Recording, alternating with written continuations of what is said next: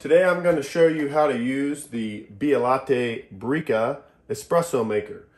Now this is a standard mocha pot. Do not get confused, this is not what we sell. A mocha pot is simply just a percolator where pressure makes the espresso rise through.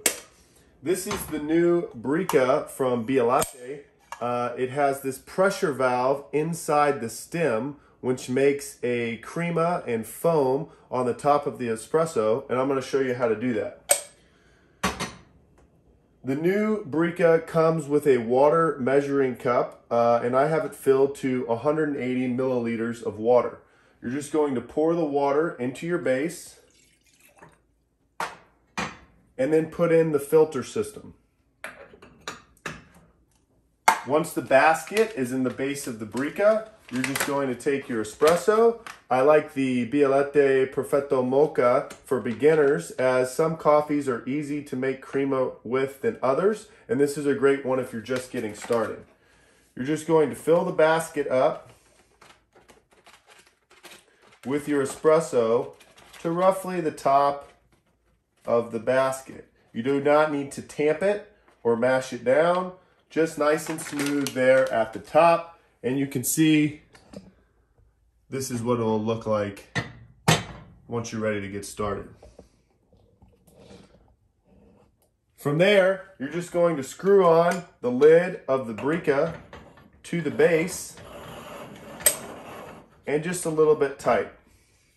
At this point, you're going to turn on your flame. An electric stove works too, gas is preferred, and you just want to set the flame so that it does not come outside the base of the pot. So you can see I have the flame on medium low, and the flame is just inside the base of the pot. If the flame is too high, the coffee will cook too quickly, and it will cause problems, and it also won't foam quite as well. So now we're just going to let this go about 3 or 4 minutes, and then I'll show you what the crema looks like.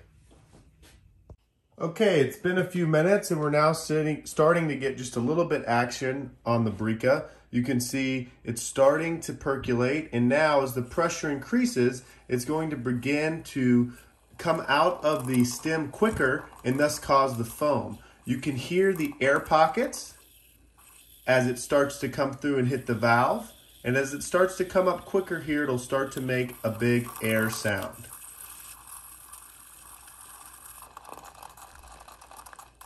It's still rising, and here comes the real foam.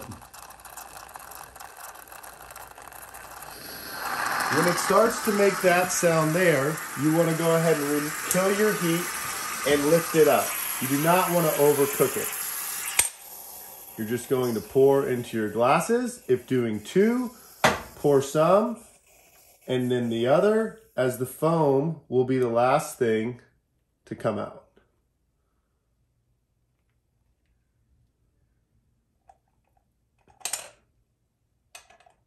And there you have it.